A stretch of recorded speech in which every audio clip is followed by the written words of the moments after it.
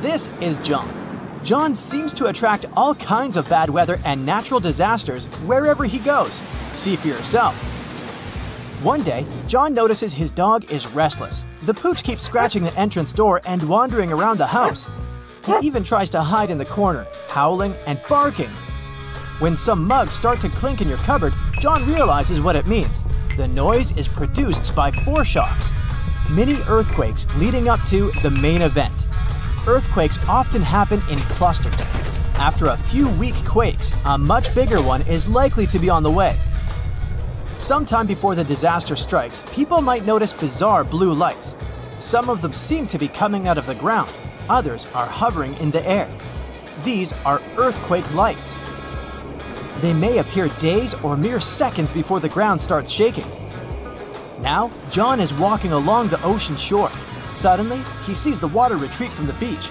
Really fast. Uh-oh. John, run away as quickly as you can and find some high ground. A tsunami is coming. And your life might depend on how fast you react. If John spots a bizarre and unexpected rise in sea level, it can be another sign of an approaching tsunami. This happens in 40% of cases. The incoming water is the first tsunami wave. The second one, way larger, will come in about 10 minutes. John can also notice seawater bubbling, swirling, and creating bizarre patterns. It's another sure sign a tsunami is near. John feels there's something strange about the sun. Through his special super dark sunglasses, he sees that there's some uneven flares around the star's contour.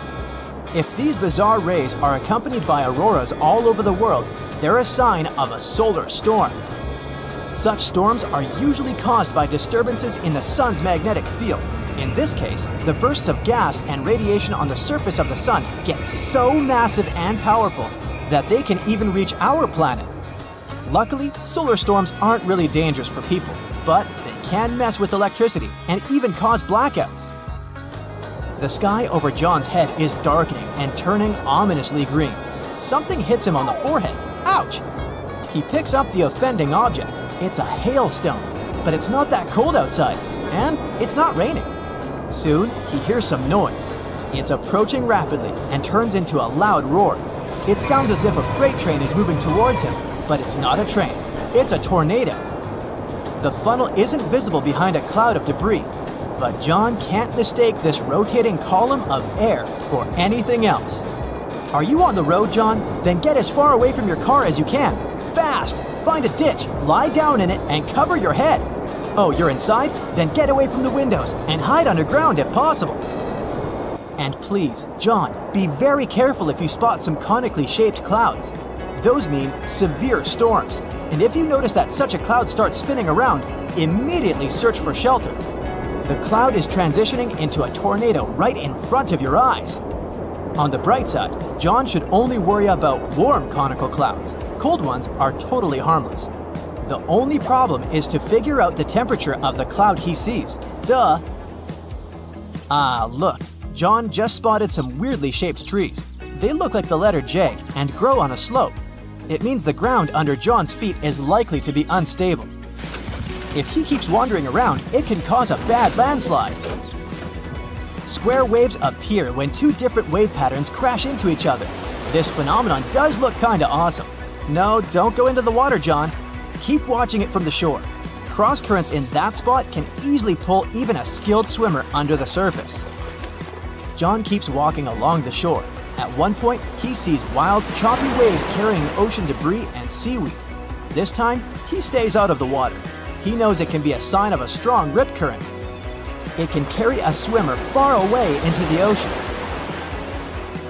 How about a walk in the park? John likes this idea. The sun is shining and the sky is so blue and beautiful. Suddenly, he spots a rapidly growing vertical cloud. At first, it looks bright white. But as it approaches, alarmingly fast, it becomes dense and inky. The sky is darkening. It's getting windy. That's when the guy notices that his hair stands on end. It's his cue that he's about to get hit by lightning. At this very moment, positive charges are rising through his body. They're reaching towards the negatively charged part of the storm. If he doesn't react fast, these charges will meet. There's nowhere to hide, so John should crouch down and try to make himself smaller than the objects around him. Oh no. John, don't lie down on the ground. It may be damp and thus a great conductor of electricity. There are other signs that scream danger during a lightning storm. John's palms may begin to sweat. He might hear bizarre crackling and buzzing sounds coming from metal objects nearby. His skin can start tingling. There might be a strange metallic taste in his mouth. Plus, John is likely to smell chlorine. That's how ozone smells. Electrical charges split the molecules of nitrogen and oxygen, which are the main gases making up the atmosphere, into separate atoms. When these atoms come together again, some of them produce molecules made up of 3 oxygen atoms. That's ozone. We can smell it during a thunderstorm because downdrafts bring this gas from high altitudes to your level. Some bugs can feel a storm coming. They get ready for a natural disaster by freezing. So, when John notices that insects around him look drowsy, he knows to get ready. Oh, and bees can predict heavy rainstorms. These critters begin to work much harder the day before it starts raining. While walking next to the river during a period of heavy rains, John hears a roaring sound. He feels paralyzed with fear. It's likely to be a flash flood moving in his direction. Indeed, he soon sees debris coming down with the flow. The water is rapidly changing its color, becoming muddier and darker. Flash floods are very, very dangerous. Take care of your safety immediately, John. Another day, John sees a spectacular wall cloud. It seems to be stretching for up to 5 miles. In the best case scenario, it's just a severe storm coming. But if the wall cloud begins to move in a circle, it's a sure sign of a tornado. John is walking across a snowfield in the mountains, listening to the sounds the ice under his feet makes. The noise is kinda hollow. Quickly check whether there are cracks around your footprints, John. If so, the chances are an avalanche is about to happen. Soon, John sees an avalanche moving in his direction. He does his best to get off the slope. In most cases, he could probably outrun it by heading downhill and then veering sideways, but not this time. He realizes he doesn't have enough time and heads for the nearest tree. If John keeps holding on to it really tightly, the avalanche might not pull him along. But if this doesn't work, he should try to swim up to the snow's surface while the avalanche is still moving. On a pretty nice summer evening, John notices leaves with soft stems droop all of a sudden. It might be because of an upcoming storm. Right before extreme weather arrives, the air usually becomes more humid. Leaves also get damp and heavy, and the wind easily flips them over. John lives in a pretty old house and is used to having cracks in the interior walls, but one day, he notices that some of them have widened. And look, there are a few new ones. It's an alarm bell. He lives in an area with loads of limestone, so new cracks can mean a sinkhole is about to open next to his house. John is hurrying home, trying not to waste time admiring shelf clouds. They look like something from a sci-fi movie. They form when warm and moist air gets caught in a thunderstorm updraft, and these ominous clouds most often mean a storm is coming. Earthquake lights are some of the most mysterious natural phenomena. They can show up before, during, or after an earthquake. They're usually white or blue and last for a short time, but sometimes they can last up to 10 minutes. It's hard to study them because they can happen at different distances from an earthquake center. We know that they only happen during powerful earthquakes that have a Richter scale rating of 5 or higher. Scientists believe they may be caused by the release of ionized oxygen that occurs when certain rocks break apart. This next weird phenomenon is not spontaneous, but it doesn't make it any less impressive. You'll need to head over to La Macarena, Colombia to see it. It's called the Liquid Rainbow, or the River of 5 Colors. Here you can see the river change colors from red, yellow, green, and purple, depending on the light and water conditions. This amazing sight is caused by a very talented aquatic plant. It attaches itself to the rocks in the river and gives the water a reddish color. The water is also very clear, with very few particles floating in it, making the red pigments show even clearer. Should you ever reach this amazing destination, you'll also meet diverse fauna hanging around the lake. Red macaws can be seen at this location, as well as howler monkeys. Every fall and spring, a magnificent natural phenomenon takes place in the Wadden Sea region in northern Europe. Approximately 1.5 million starlings flock at the same spot to rest in the tall grass for the night. However, before the night settles in, the starlings may be surrounded by hungry birds of prey. This creates a mesmerizing dance as the starlings form intricate patterns to escape from the birds of prey. This spectacle is referred to as the Black Sun and involves thousands of millions of birds flying in formation. The reason for their synchronized flight is that it makes it more challenging for predators to single out and capture some of the starlings. Volcanic sounds, also called volcanic acoustics, can happen before an eruption. They come from magma getting pressurized in cracks and pipes, bubbling explosions, and hot water systems near the surface of the volcano. As the magma rises, gas builds up and cracks the surface open. The gas-rich magma creates a sound like a pipe organ, which is known as a volcanic tremor. The sound changes over time, resembling a natural concert. A volcanic tremor is a sign that an eruption is coming. So it's best to seek shelter if you hear anything unusual near a volcanic site. One of the most surreal phenomena to experience on Earth is near sand dunes. Should you ever be at the top of a sand dune, you may be lucky enough to hear one of the strangest things: singing sand.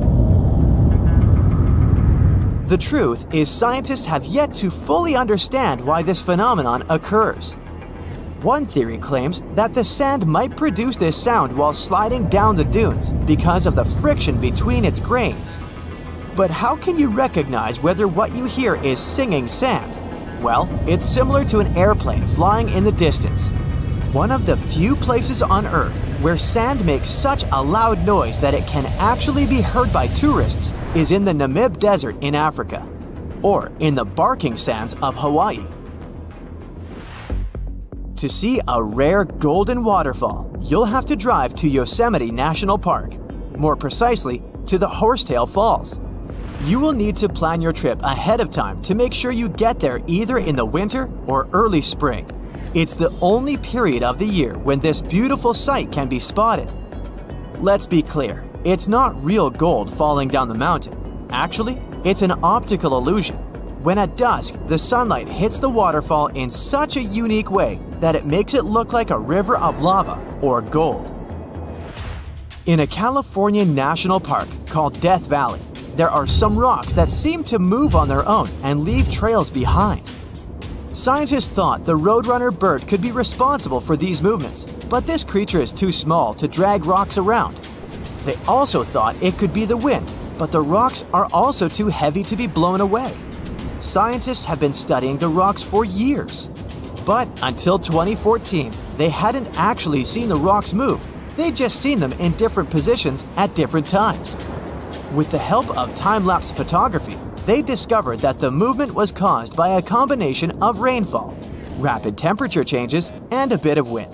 When it rains, the water sometimes freezes and the rocks get stuck in the ice. As the temperature rises, the ice starts to melt and move slowly, dragging the rocks with it. The traces left behind solidify under the heat of the sun. The ice sheets that move the rocks is very thin and evaporates quickly, which is why it was difficult for scientists to understand this phenomenon. Have you ever heard of a dirty thunderstorm? Buckle up, because I'm about to take you on a wild ride through the world of volcanic lightning. No, it's not a new dancing technique, although that would be pretty impressive. It's just a funky way of saying lightning and thunder during a volcanic eruption. When a regular thunderstorm happens, positive and negative particles collide and create a big spark of lightning. And the rumble you hear? That's just thunder. But when a volcano starts to holler, some ash particles get electrified and start colliding with each other. This causes electrical discharges, making it look like there's lightning coming straight from the volcano. And with all the ash, smoke, and gas flying around, it looks like something straight out of a sci-fi movie. That's why it's sometimes called a dirty thunderstorm too. Whoa! Did you just see that giant ray of light shooting up into the sky? They're called light pillars. And don't worry, they're not a magic trick, just a bunch of ice crystals playing tricks on us.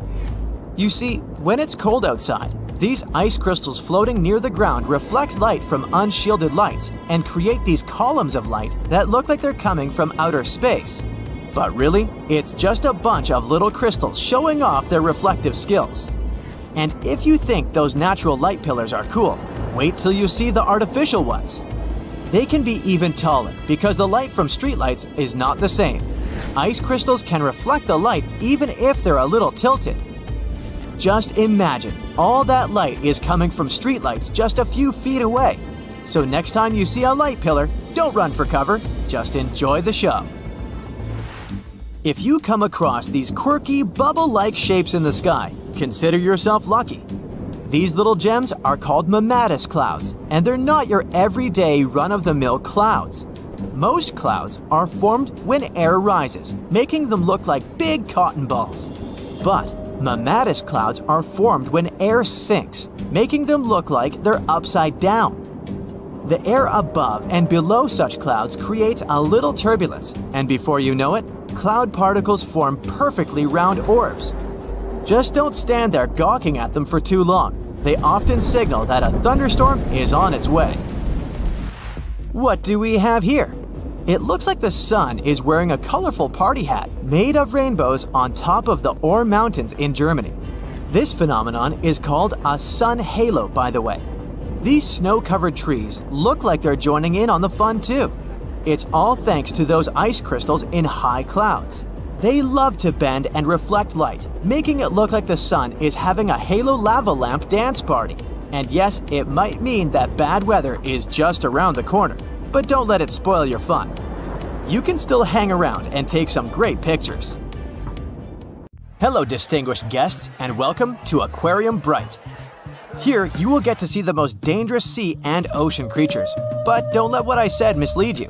It's very well possible for you to come across one of these underwater animals during a walk on the beach. So take a look at them carefully now, and you might just avoid a disaster. Is it fish or is it stone? What you're looking at is commonly known as the stonefish, but its fancier names include the Dornorn and the Sinancia. If you're into diving and observing the underwater, you might already have come across one without noticing. Its appearance makes it almost impossible to distinguish it from a real stone due to its gray coloration and mottled appearance. Especially if you're wearing fogged snorkel goggles, so you better pay attention because otherwise the consequences can be unfortunate since stonefish are the most venomous fish known.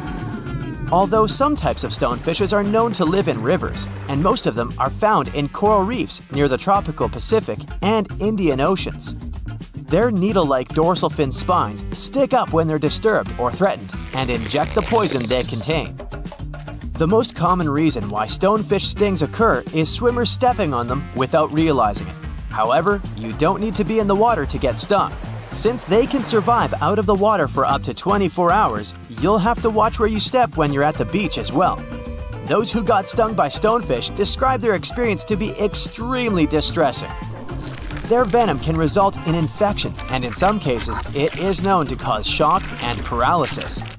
It might come as a bit of a shock, but despite its bad reputation, stonefish is edible if it's prepared properly.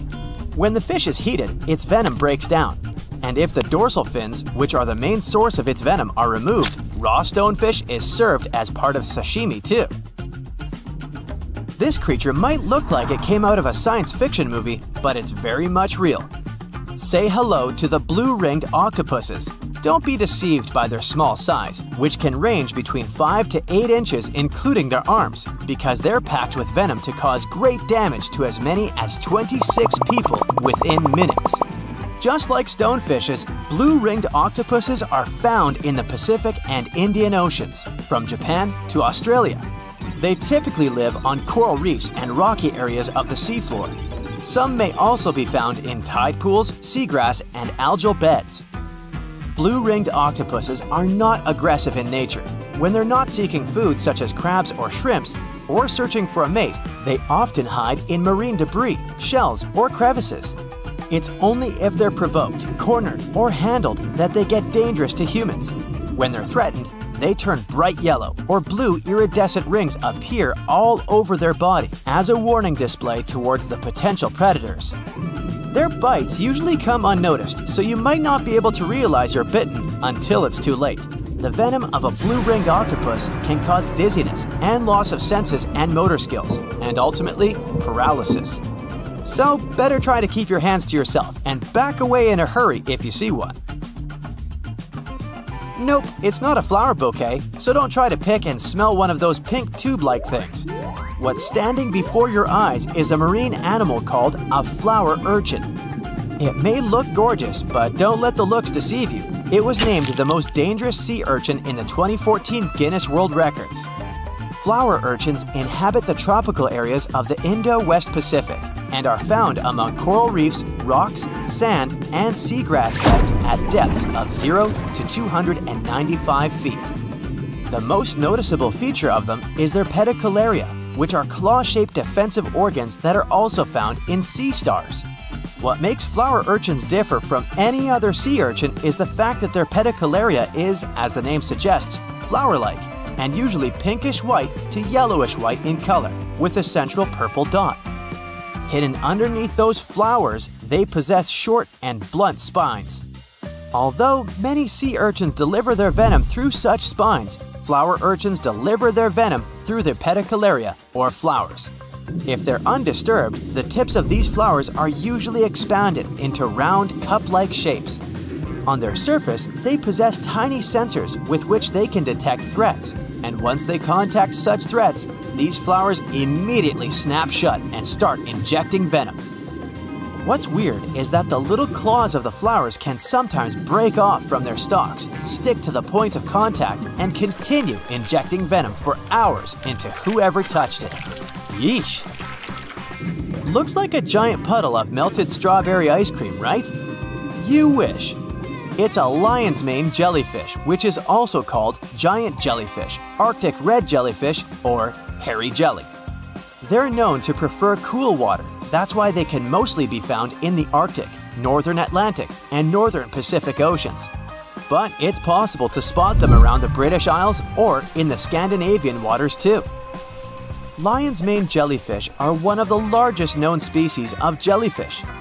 They get their name from their long, flowing hair-like tentacles and can reach lengths up to 10 feet. And although the average bell diameter of a lion's mane jellyfish is around 20 inches, they can sometimes attain a diameter of over 7 feet. The largest lion's mane jellyfish recorded was seen in 1865 off the coast of Massachusetts. It was measured to have tentacles around 125 feet long and a diameter of 7 feet. To help you picture it, this is longer than a blue whale. Lion's mane jellyfish hunt by extending their tentacles outward and creating a trap to catch their food. Since they have around 1,200 stinging tentacles, the fish would have to be extremely lucky to be able to escape them. The sting of a lion's mane jellyfish is usually not life-threatening, but you would still want to avoid swimming into its tentacles because it can be very painful to humans. And if you see one washed up on the beach, better not touch it because it can still deliver a sting long after they've been on the shore. Fun fact, the lion's mane jellyfish appears in the Sherlock Holmes story, The Adventure of the Lion's Mane, as a suspect. But don't worry, we won't give you any spoilers. The last marine animal you're seeing now is a sea snake, and yes, they are different from eels. There are 69 identified species of sea snakes. Most of them can be found in the tropical and subtropical waters of the Indian and Pacific Oceans, and they have been around for millions of years. To make things easier, scientists have separated all different species of sea snakes into two categories: true sea snakes and sea kraits. Whereas true sea snakes spend almost all their time at sea, sea kraits can spend some time on land as well. If you see a snake on the beach, you can tell whether it's a land or sea snake by looking at its tail. If it's paddle-like, then that's a sea snake you got there, but make sure to keep your distance in both cases. All sea snakes need to surface regularly to breathe since they have no gills. That's why you can come across one while swimming. If that happens, you better swim away as fast as you can because most sea snakes have more venom than the average cobra or rattlesnake. However, since they only attack if provoked, bites are quite rare. One more cool fact about sea snakes: they are the only reptiles to give birth in the oceans. The majority of sea snakes keep the eggs within themselves and give birth to nearly fully formed snakes while swimming. That's except for the yellow-lipped sea crate though. They come onto land to lay eggs of their little ones. Remember the stonefish from the beginning of our tour? They're hunted by sea snakes. Blame the food chain.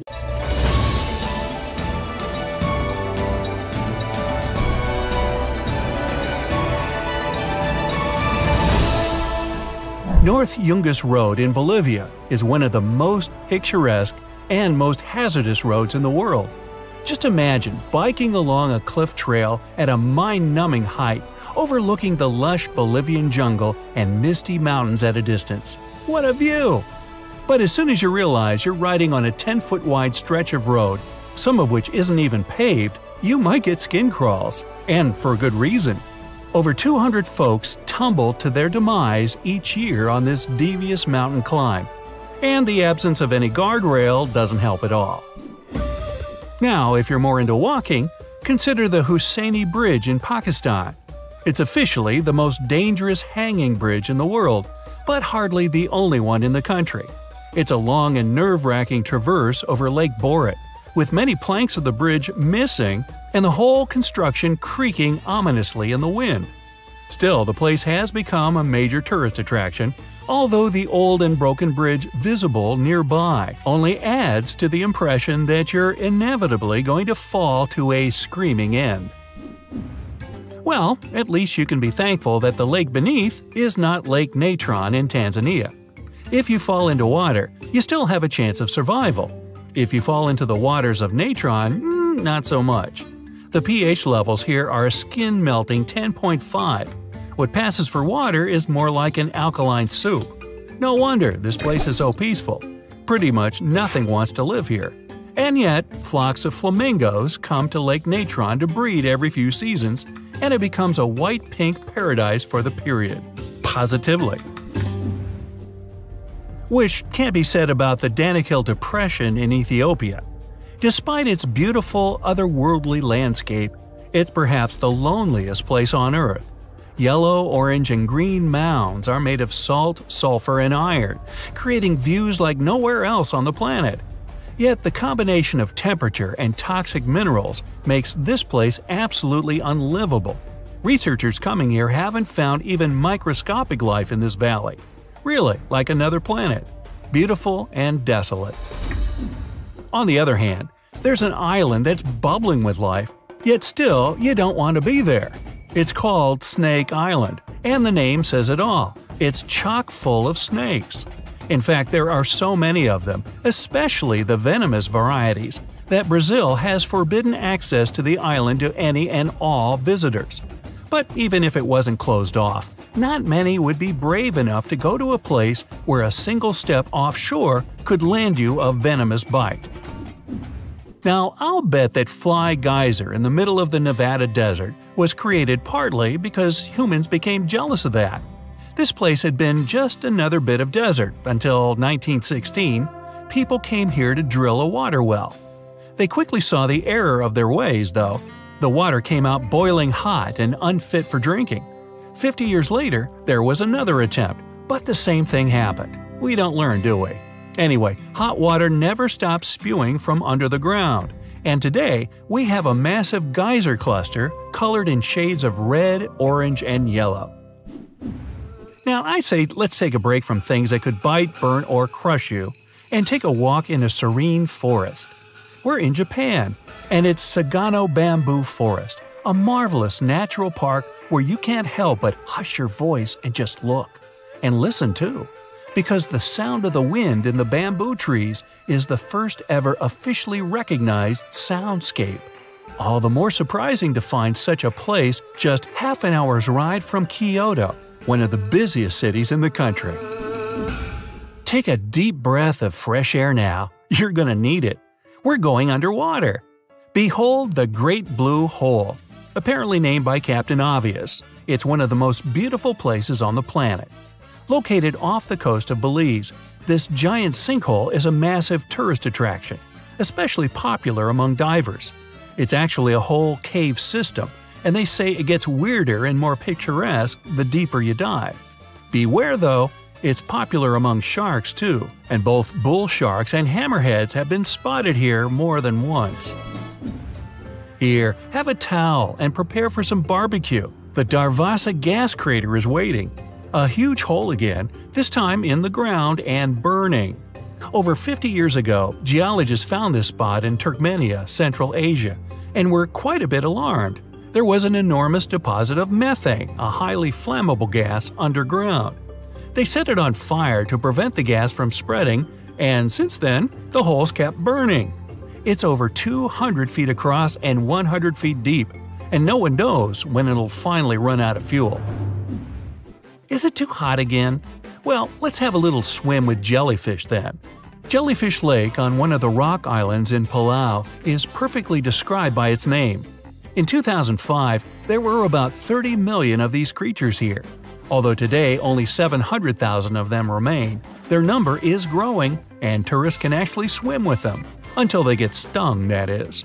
Okay, kidding. These jellyfish don't have stingers, so it's safe. Until they decide to grow stingers, of course. From the depths, we're going even deeper. The Gomantong Caves are our next stop. The cave system on the island of Borneo could have been Batman's hideout, given how many bats live there. At night, these nocturnal animals fly out of the cave in the thousands, making you wonder why you're still there watching it. But if you're brave enough to go inside the cave, you can truly marvel at the variety given to us by nature. Because there, on the floor and walls of the cave, lie tons of bat droppings, giving food and home to millions of cockroaches, parasites, and giant centipedes. Wondrous. Okay, I'm out of here. Now, if you're as easy to get away as I am, here's a place to go: Madidi National Park in Bolivia.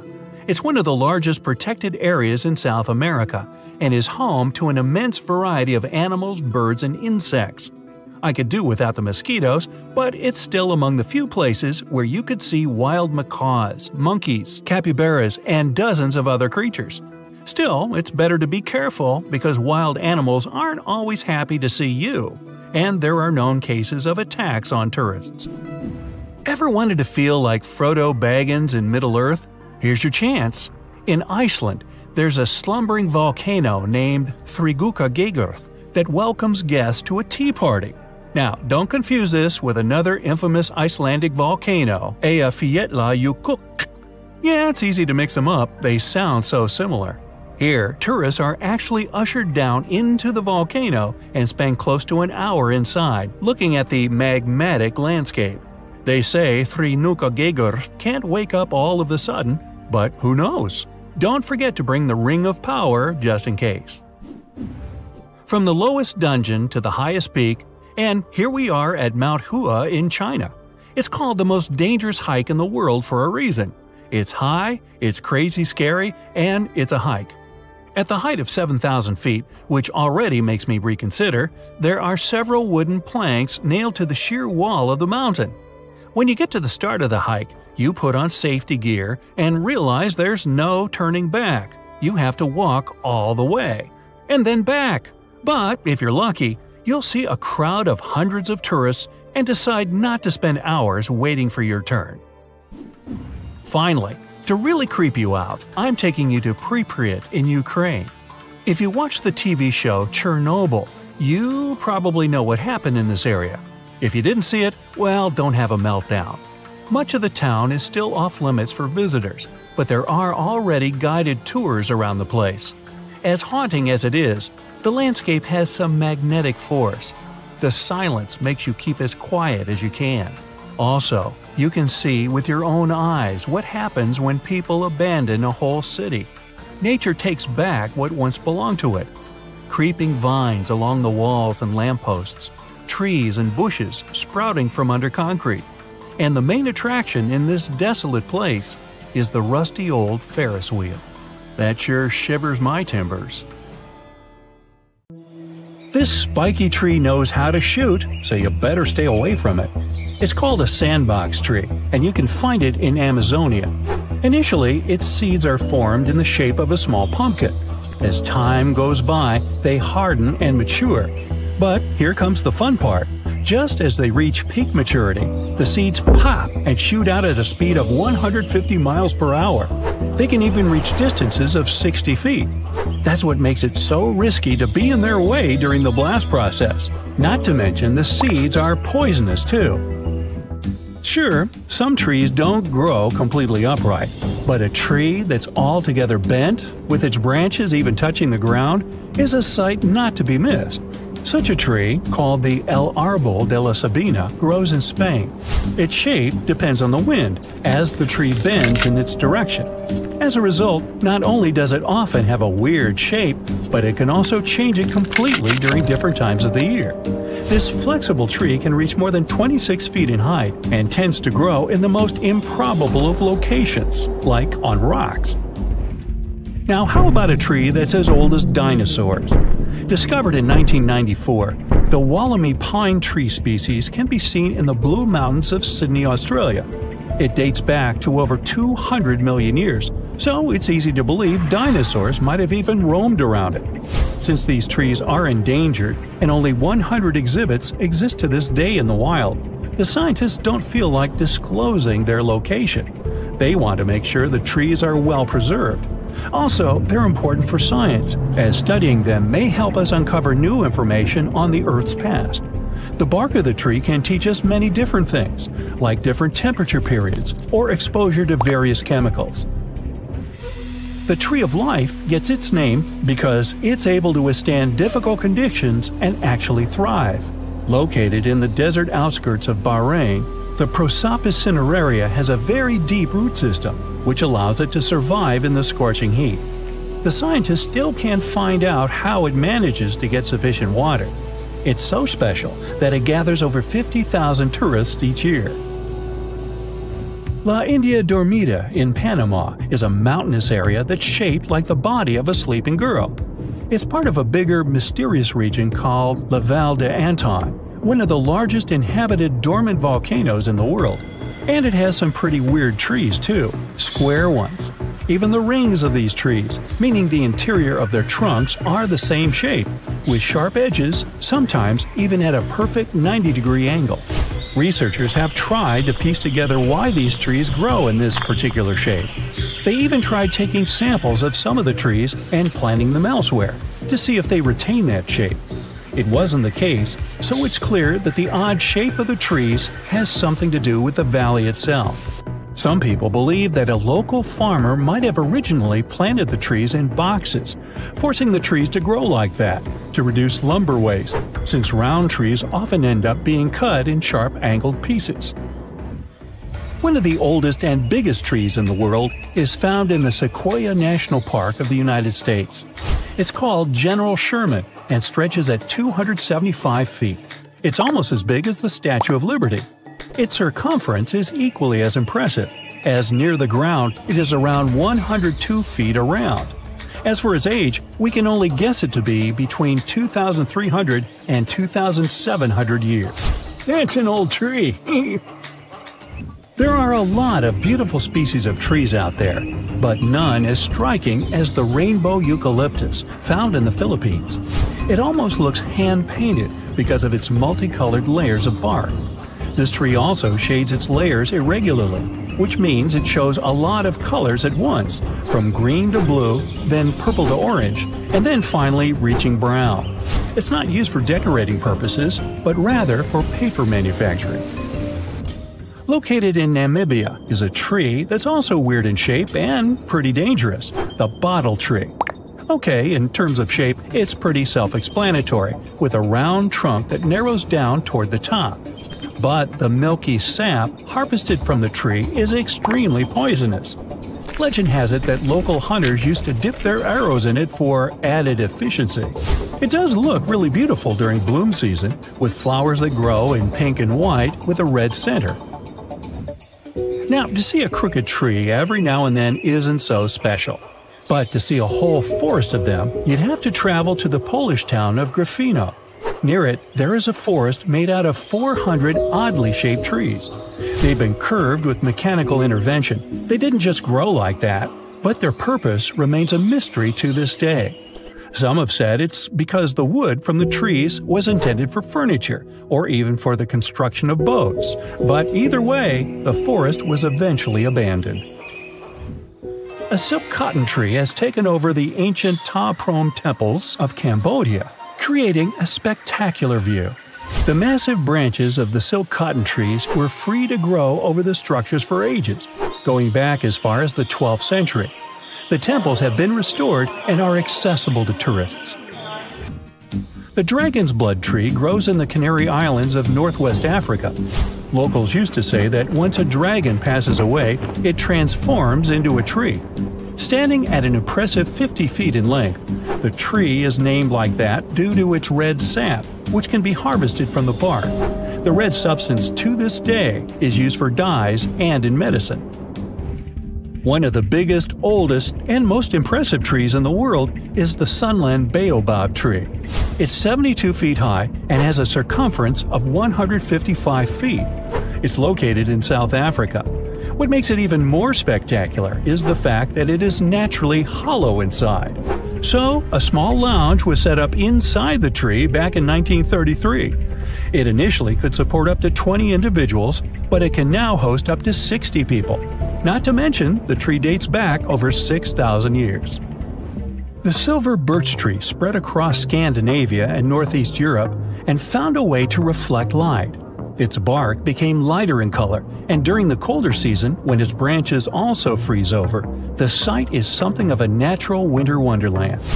It also developed a partnership with a fungus that connects to its roots and fans out under the forest, gathering up nutrients that trees can't reach. For these services, the tree gives the fungus sugars in return. The birch's companion is dangerous and shouldn't be consumed by people. It's easy to recognize with the classical scarlet-topped red-sprinkled mushroom head. A natural festival not to be missed is Japan's cherry blossom season.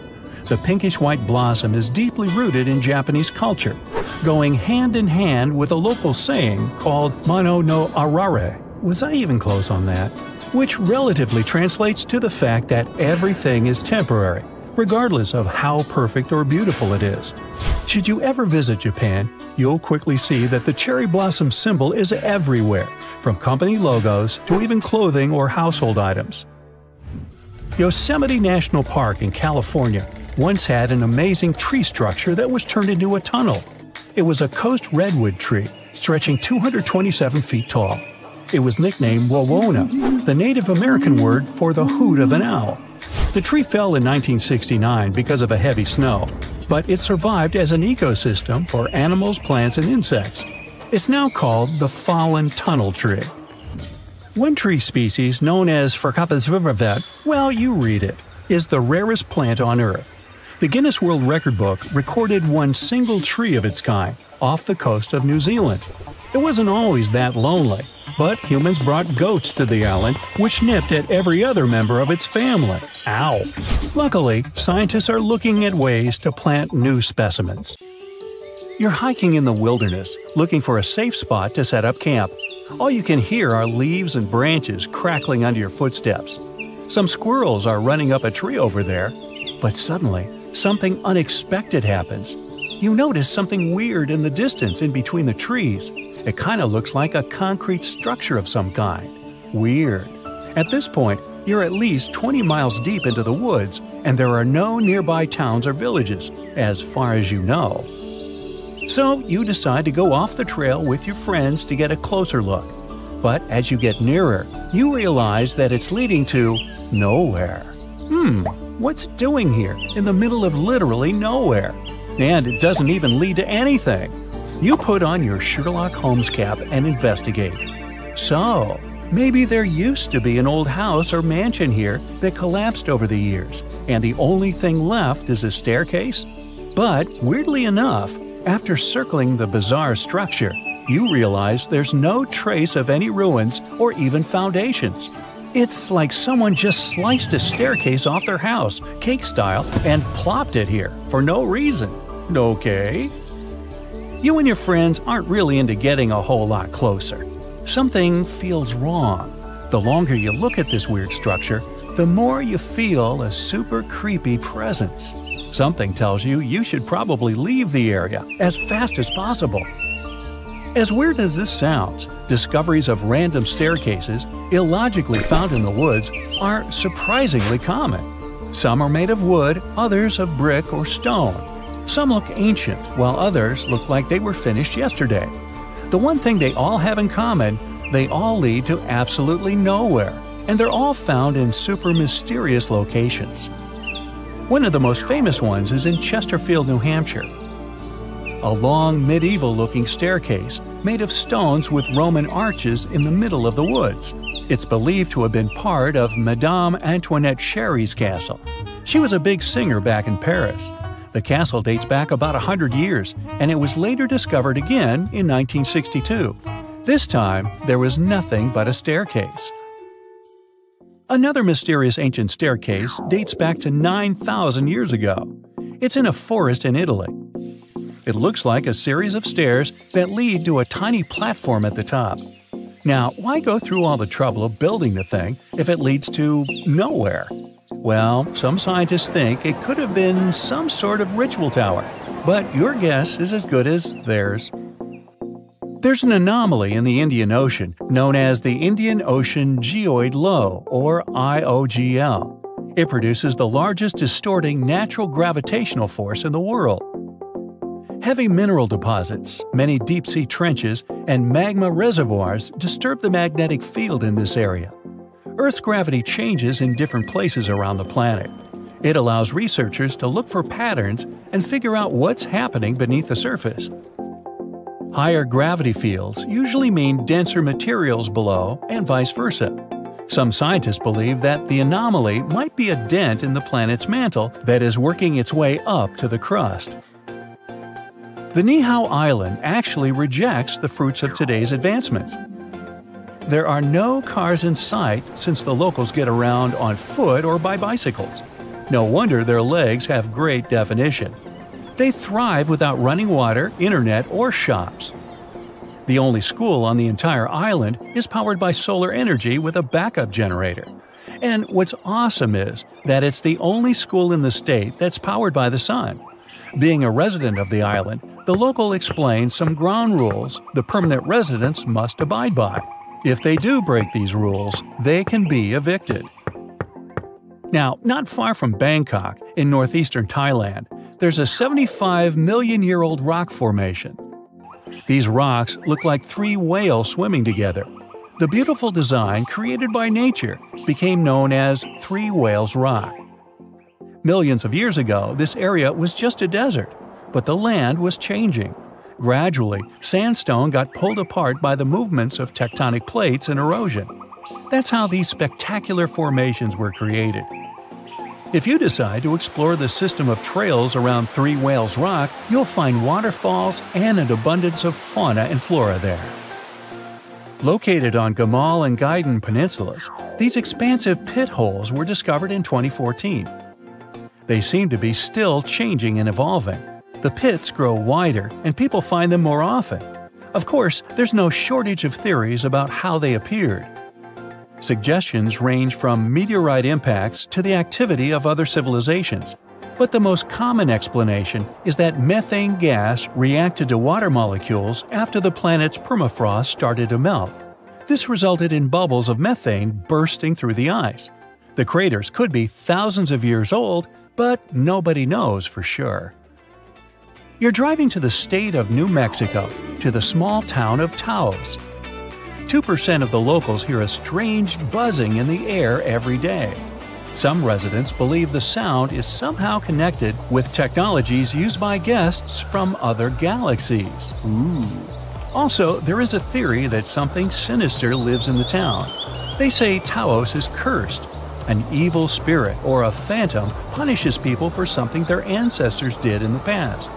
Scientists still can't explain the nature of this sound. Another theory says it's caused by unusual acoustics of the location, while others think the buzzing is a hallucination. Some can hear it because Everybody talks about something, and our minds create an illusion of the sound that doesn't really exist. The sound isn't the same for everyone either. For some, it's a low hum. For others, it's more of a buzzing sound. But this is not the only place where you can hear the strange noises. It's called the hum, and people worldwide claim to have heard it. Some dwellers of a small village in Scotland describe it as a low, thick hum, while some residents of Florida heard a similar sound too. It's not exactly known where this phenomenon appeared, but the first time the media started talking about it was in the 1970s in England.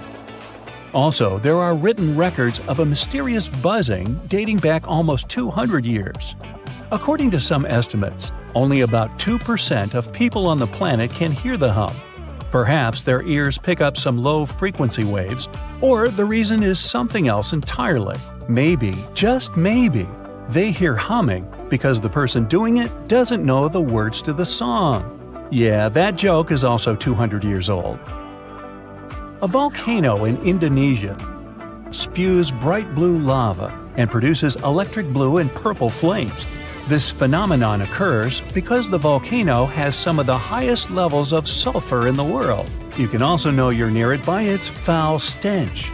But I digress.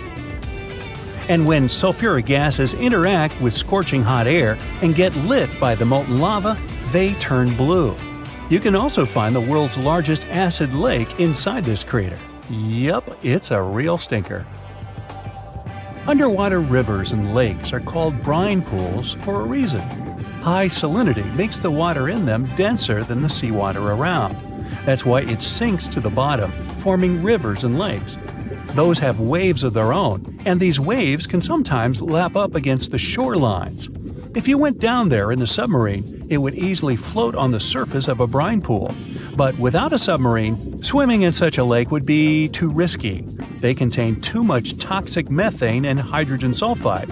Yeah, I'd pass on that too. But hey, be my guest. Cave of Crystals in Mexico is home to the world's most unique crystal formations. Thanks to super rare conditions in the cave, crystals there grow to unbelievable sizes. The air inside is incredibly humid. The water contains tons of minerals that boost the growth of the Milky White giants. Some of them are longer than telephone poles. Cylindrical snow donuts occur when a wind gust starts to roll some snow across a snowy area, as if making a snowball. If it was a real thing, it would eventually become too heavy for the wind to move. But a snow donut's center is hollowed out. This happens because its inner layer is too thin and is blown away when the donut is formed. This makes the thing lighter than a snowball. That's also why it rolls further. Unfortunately, snow donuts are rare because they need very precise conditions to appear. The Danakil Depression in Ethiopia is probably one of the most bizarre-looking places you'll ever see. It's dotted with neon-colored hot springs, lava pools, and vast salt flats. You've got to be especially careful there.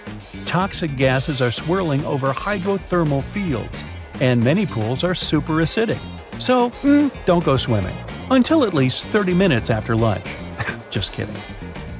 And finally, there's nothing mysterious about 28,000 rubber ducks found in the sea in 1992.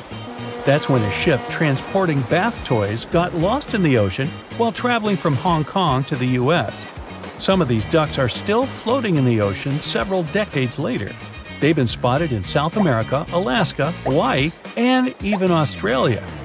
And they make bath time lots of fun.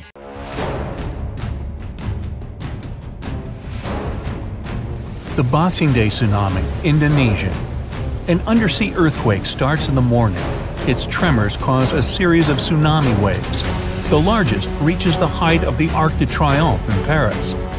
Unzen Volcano Mega Tsunami. A powerful volcanic eruption triggers a landslide from a 4,000-year-old lava dome. It sweeps through the city of Shimabara and reaches the sea, setting off a mega tsunami. The Vajont Dam Mega Tsunami, Italy. A landslide drags 9 billion cubic feet of forest, soil, and rock into the lake.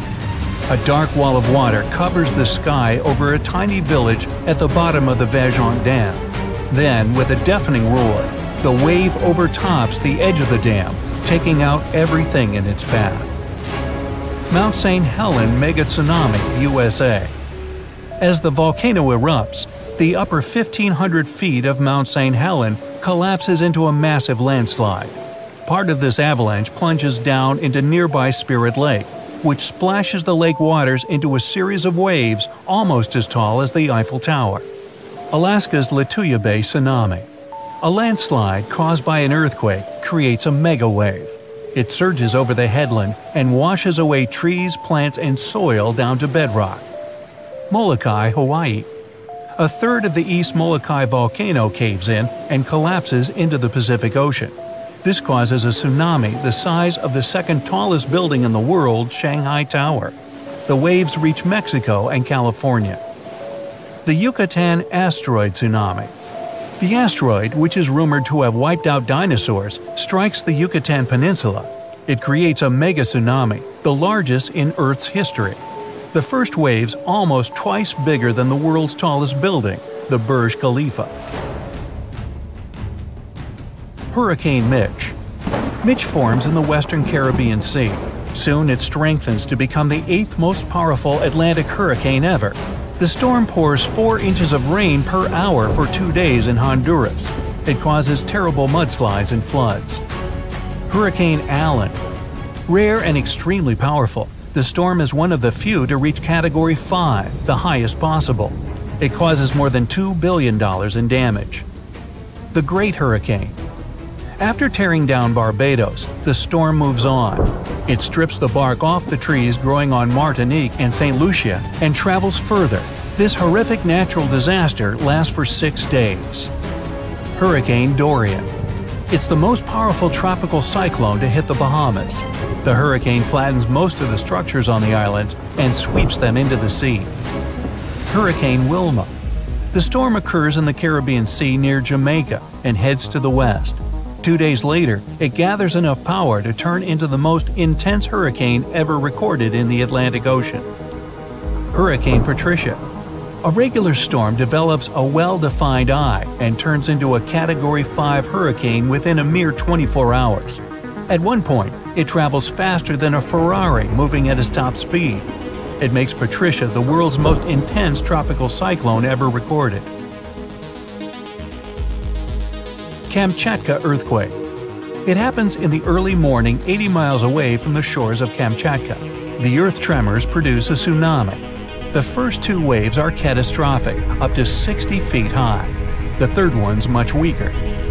Valparaiso Earthquake, Chile. It happens at about 5 a.m. along the boundary of 2 tectonic plates. The tsunami, triggered by the earthquake, wipes out 620 miles of Chile's coastline.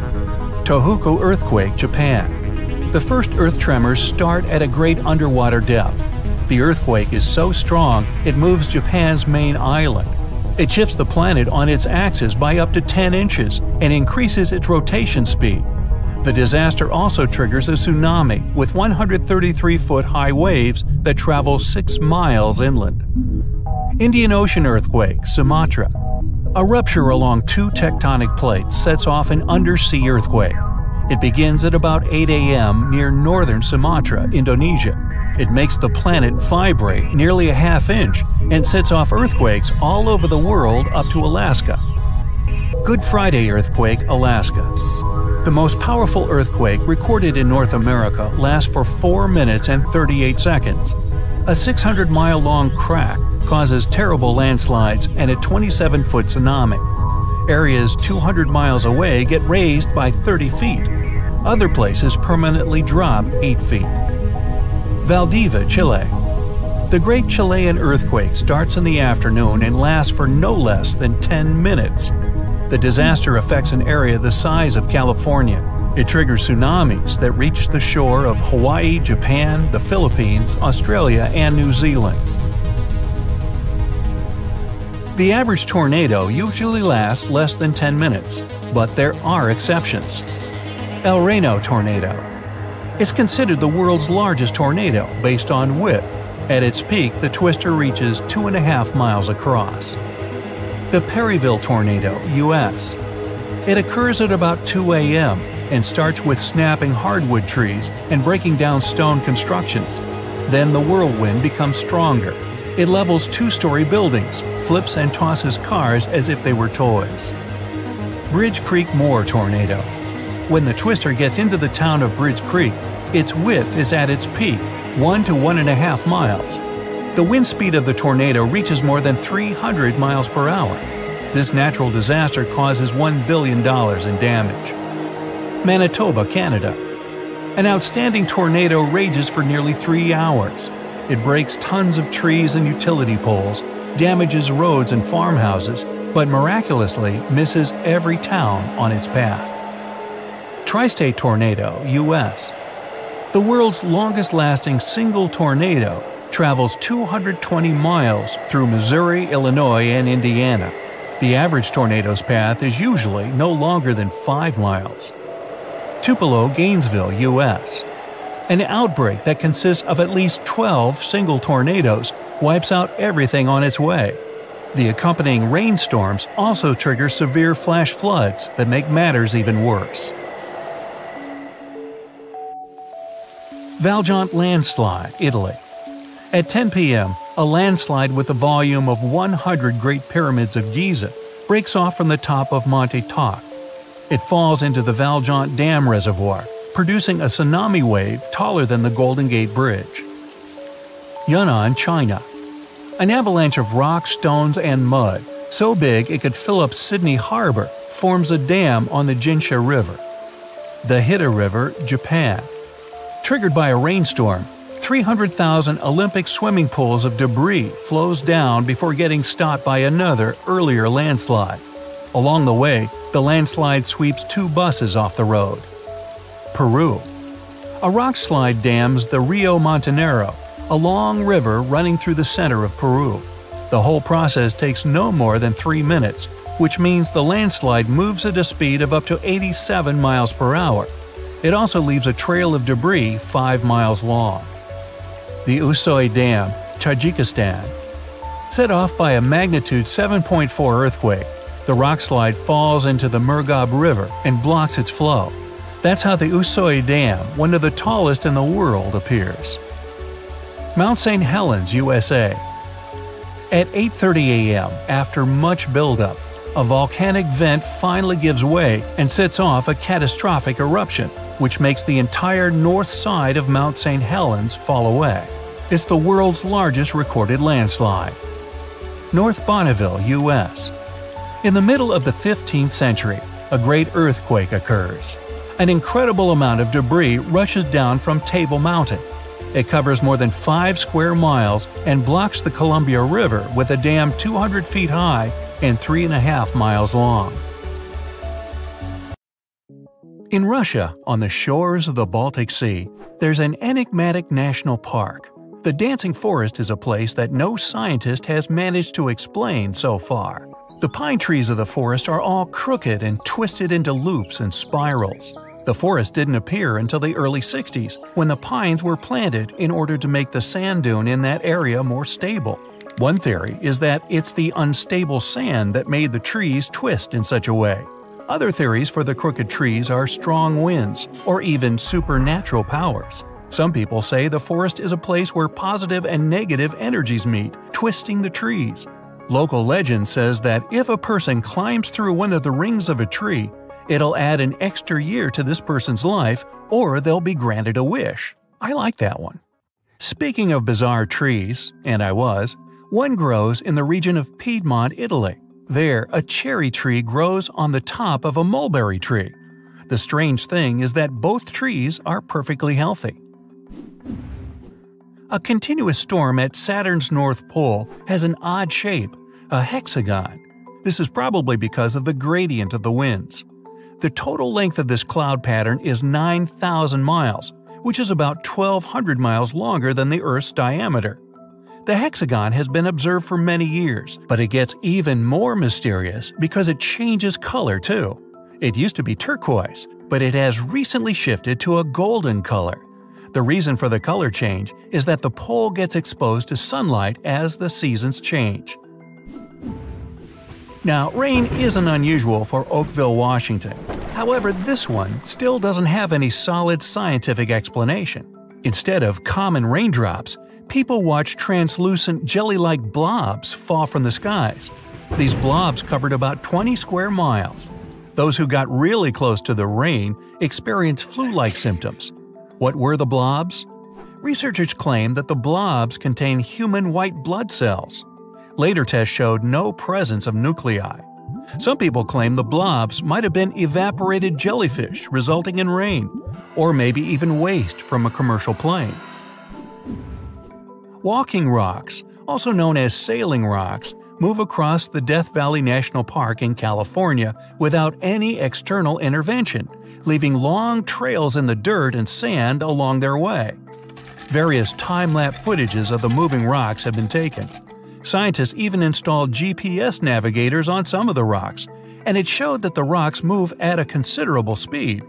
Some researchers believe that the movement is due to thin sheets of ice that form overnight at freezing temperatures in the valley, letting the rocks move until it melts during the day. Or there was a Rolling Stones concert. Nah. The Batagayka crater in Siberia looks like a doorway to the underworld. It's about a half-mile long and over 280 feet deep, but it never stops growing. As it gets deeper, it exposes more underground layers.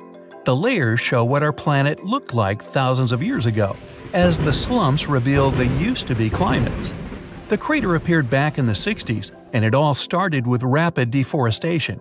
Trees no longer cast shade on the ground, and it got hotter. The permafrost melted, resulting in the crater formation. The throbbing hum in Taos, New Mexico has driven locals wild since the 1990s.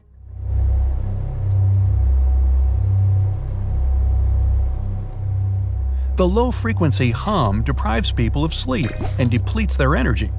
Even though scientists have tried to find the source of the hum, they still haven't pinpointed its origin. Different variations of the hum have also been heard in the UK, Australia, Canada, and other areas of the US. Luckily, only about 2% of the world's population can hear it. The hums have been blamed on mechanical devices, multiple disturbances of auditory systems, and even animals. The West Seattle hum, for example, was blamed on toadfish. Fairy rings, also known as elf rings or pixie rings, are mysterious rings of mushrooms that appear in grasslands and forested areas. There's a lot of debate about why these fungi form a nearly perfect circle. Some superstitions claim that fairy dances would burn the ground, causing mushrooms to rapidly grow. In Costa Rica, there's an assortment of about 300 spherical stone balls. Locals call them las bolas, which is simply the balls in English. These stones have an almost perfect round shape. Some of them are huge, weighing up to 16 tons each.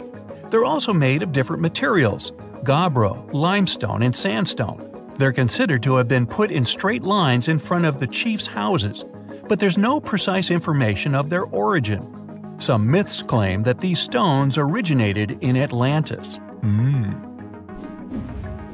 If you ever travel to the Mekong River in late October, you have a chance of seeing glowing balls rising from the water and beelining up into the air.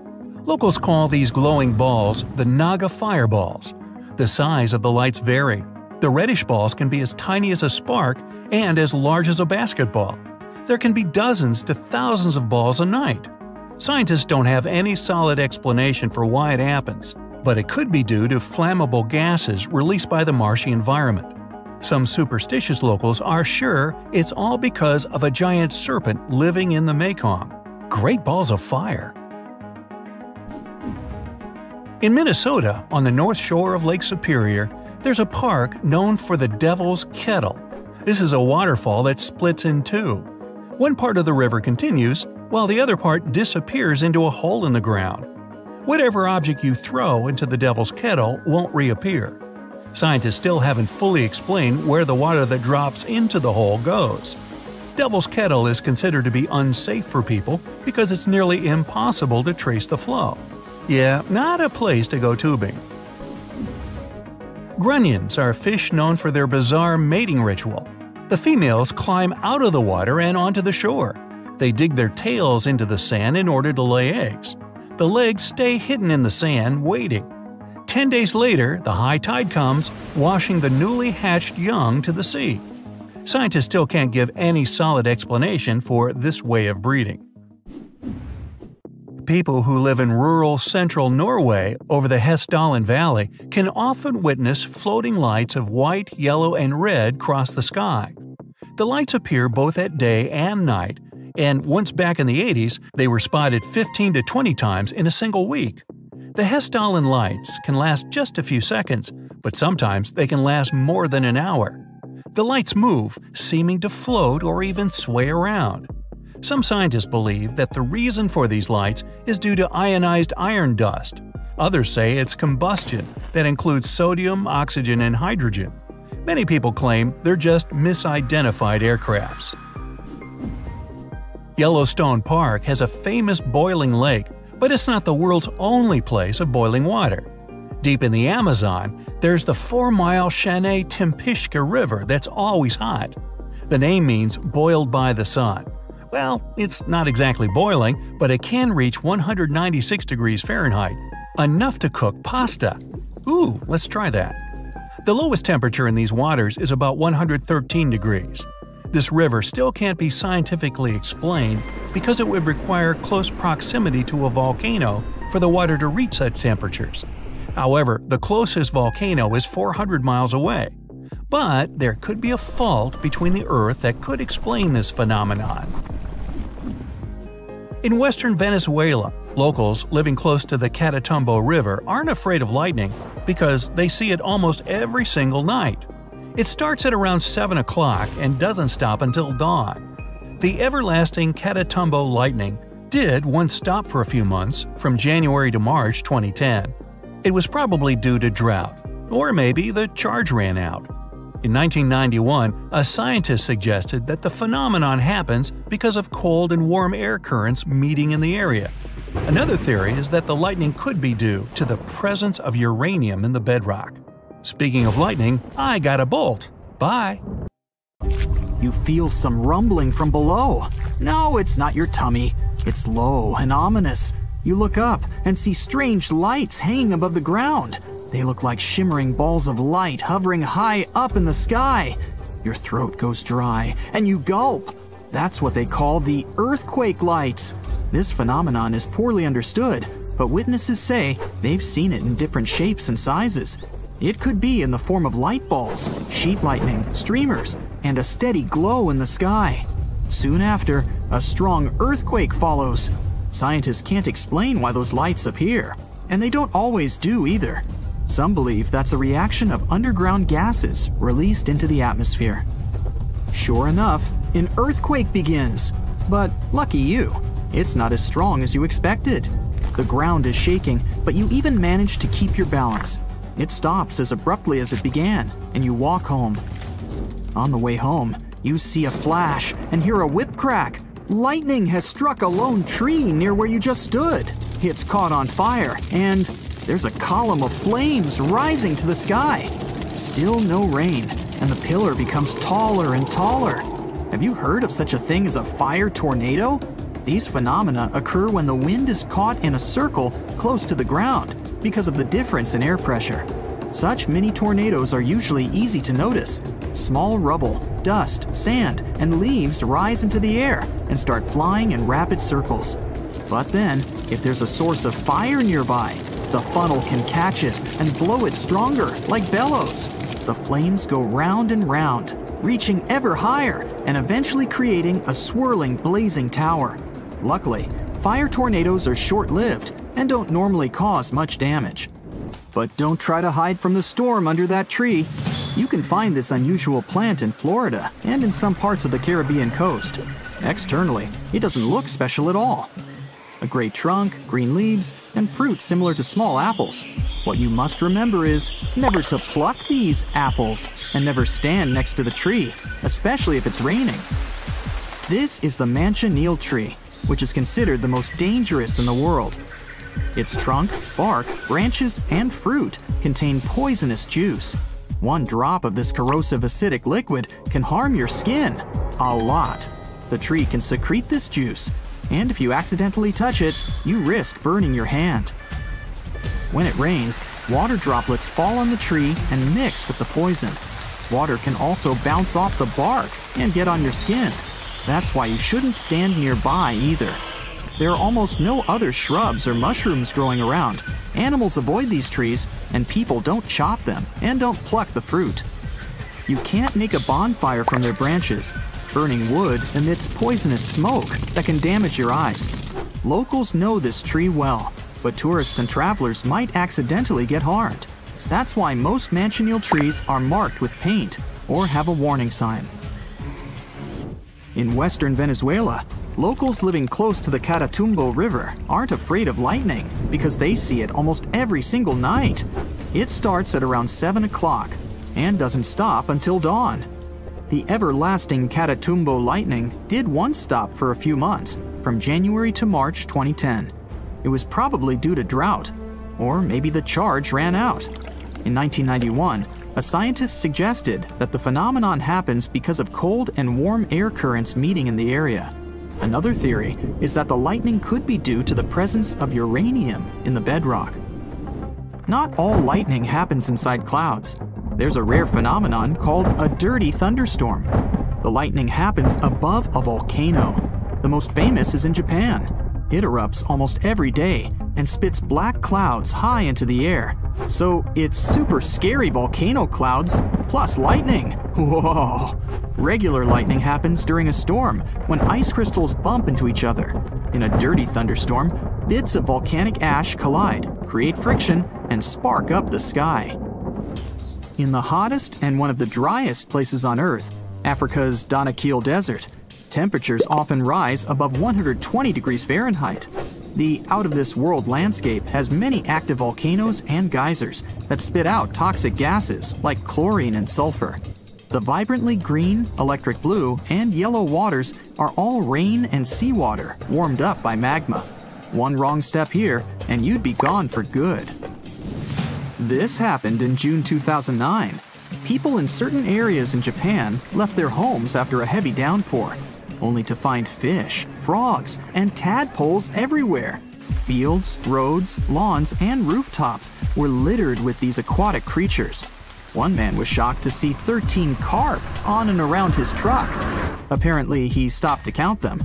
No one knows for sure where the bizarre rain came from, but the most popular theory claims that a powerful water spout picked up all these creatures. Then it carried them through the upper atmosphere and dropped the animals on the unsuspecting people below. And now, welcome to Abraham Lake in Canada. It's completely frozen. You step onto the transparent ice and look down at what lies beneath. No fish, just some mysterious frozen bubbles. They look like small clouds frozen in ice, or jellyfish who forgot to pack a winter jacket. There are thousands of these little bubbles made up of methane. But don't try to dig a hole in the ice to touch it. Methane is highly flammable.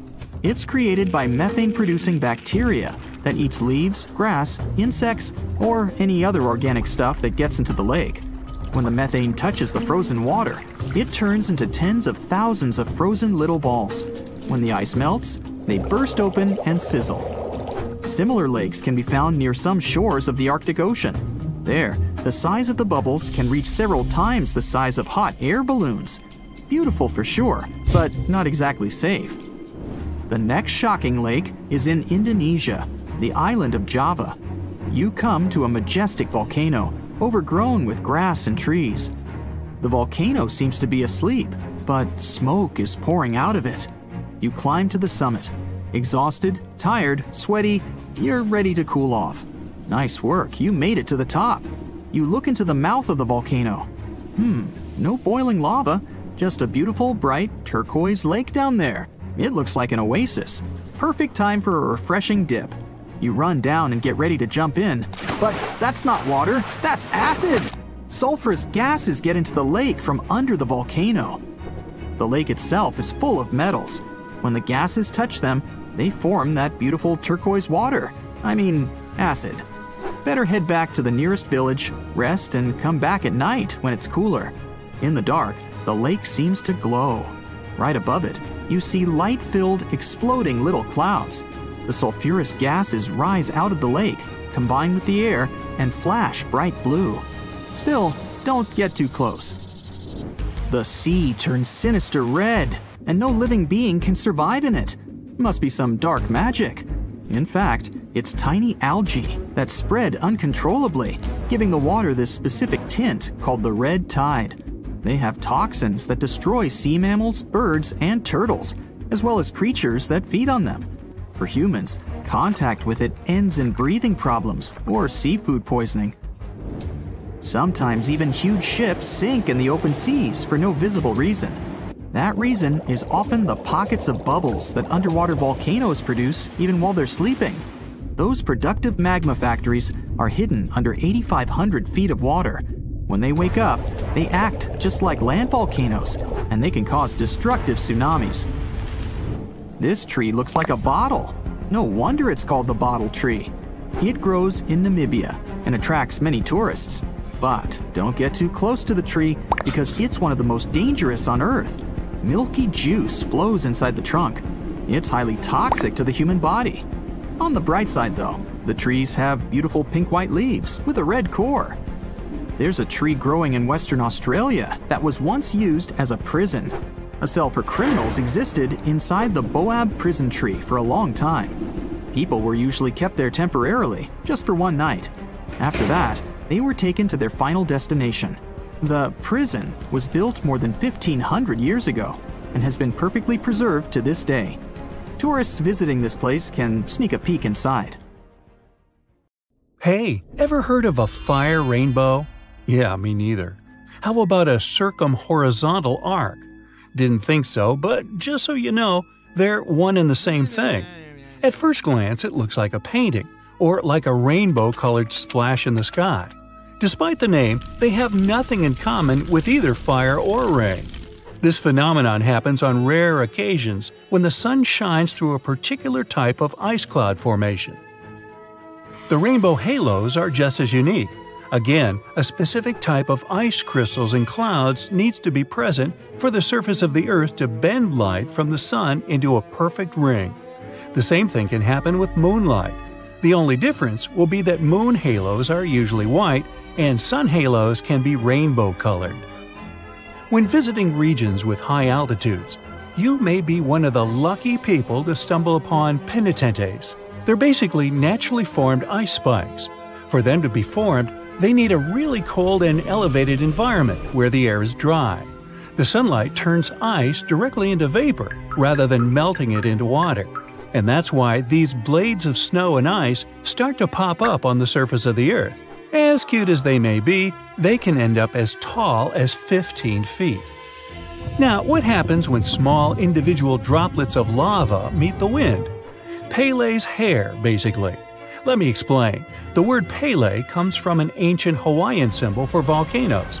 Whenever the wind picks up little drops of lava, it stretches them into hair-like strands, similar to the process of glass wire creation. These delicate strands can stretch as far as 6 feet. On rare occasions, it can rain without any clouds. But does it really? Let's look at the science behind this rare phenomenon. It's sometimes called a sun shower, just because it looks like the rain is falling straight from the sun. Let's be clear though, there is no way rain can ever come down directly from a star. Rain clouds are at a bit of a distance from that specific location. With sun rays being angled, the clouds become out of sight. Add a little wind to blow the rain in your direction and ta-da! You get sun showers. Located in Bolivia is a place called Salar de Uyuni. It's the largest salt flat in the world. It's also the home of half of the world's lithium, which is a crucial component for making batteries. But what else is so special about this place? Well, whenever the rain season comes, it turns this piece of flat land into a perfectly reflective mirror lake. What comes to your mind when you hear about the Blood Falls? A horror movie? Well, they are merely a series of waterfalls located in one of the driest regions of Antarctica. They emerge from an underground lake filled with a special kind of bacteria. These little organisms use sulfates as fuel instead of sugars, which makes them very intriguing for scientists. The water contained in this lake is so full of iron that it basically just rusts when it meets the air. Hence, the reddish color of the waterfall, which also gives it its trademark name. Okay, we all know the song, but it's not really made up. There is actually such a thing called a desert rose. It's not a plant though, but a unique form of the mineral gypsum. It develops in dry sandy places that can occasionally flood. This constant switching between a wet and dry environment lets the gypsum crystals emerge between grains of sand, trapping them and forming a rose-like shape. Ever heard of the Eye of Sahara? Scientists are still trying to figure out how it was formed. You can only see it if you fly above it, but it's basically a naturally formed dome that dates back to approximately 100 million years ago. And no, I wasn't around then. It has a rough diameter of 25 miles and consists of a bunch of concentric rings. The biggest one, or the central area, measures about 19 miles in diameter. Astronauts were some of the first people to notice it, and it's been studied ever since. In fact, even to this day, when landing in Florida, they know they're almost home when they see the Eye of Sahara. One of the most beautifully colored trees in the world is located in the Philippines and Indonesia. It's called the rainbow eucalyptus. It got its name because of its bark that switches colors and peels away as the tree ages. The bright green bark is the youngest, as it contains a substance called chlorophyll, usually found in leaves. It then switches to purple and then to the color red. And finally, it turns brown as it grows and loses the chlorophyll. Now, don't be tricked into thinking that's a whole forest. It's one single tree. And no, it's not some sort of optical illusion either. Let me explain. Underneath that soil, there is a complex network of roots that connects around 47,000 tree-like shapes you see above the ground. It's called the quaking aspen. Some of these trees are among the oldest and largest organisms in the world. Now, here's a good destination for all travelers, or maybe not so good after all. The most lightning-stricken area in the world, according to recent data released by NASA, is Lake Maracaibo in Venezuela. Out of all the days in a year, 300 of them feature thunderstorms in this location. What makes this area so unique, though, that storms happen so often? Well, it's because where cool mountain air meets the warm, moist breeze and generates electricity over the lake. The Eternal Flame Falls are located in upstate New York, near the Canadian border. In this region, there is a tiny waterfall with a big secret, a spark about 8 inches tall. Turns out there's a natural gas seep that provides fuel to the flame behind the waterfall. The waterfall provides enough coverage so that it stays lit pretty much every time. Hikers do enjoy to relight it if they see that it's been blown out. This phenomenon is actually quite common, but this one gained more popularity because it is younger than most. And it looks very good in pictures, let's be honest. I've heard of yellow sand, white sand, and even black sand here or there. But I've never heard of green beaches until now. Papacolia, also known as Green Sand Beach, is located in Hawaii and is one of the few beaches in the world that features green sand. The unique coloring comes from olivine rock that was formed when a nearby volcano erupted. Actually, in Hawaii, all the volcanoes are nearby. Move over green sands because some of the other beaches around the world can even glow at night, and it's completely natural. The culprit? A little thing called photoplankton, or microalgae as they're sometimes called. They're basically little plants that contain chlorophyll and need sunlight in order to live and grow. Most photoplankton kinds are able to float in the upper part of the ocean, where the sunlight can still reach them beneath the water. When the photoplankton gets agitated by the movement of waves and currents, they emit light, which looks like some glow during the night. These special microorganisms are found on beaches in a lot of places around the world, such as the Maldives, Puerto Rico, and the Everglades. At the base of a mountain located just outside of Afton, Wyoming, is a little river called the Intermittent Spring. There are only 3 of this kind in the whole world, but what makes this little string of water so mysterious? Well, the fact that it starts and stops every few minutes. Scientists have yet to pinpoint precisely why this happens. They speculate that it's basically just a siphon effect that happens deep within the ground that causes the river to just start and stop so often. Should you ever be interested in checking it out, be sure to do so in the late summer, as that's when the intermittent spring is most active. Do you see the irony here? You can only see the spring in the summer? Okay, I'm done. That's it for today. So hey, if you pacified your curiosity, then give the video a like and share it with your friends. Or if you want more, just click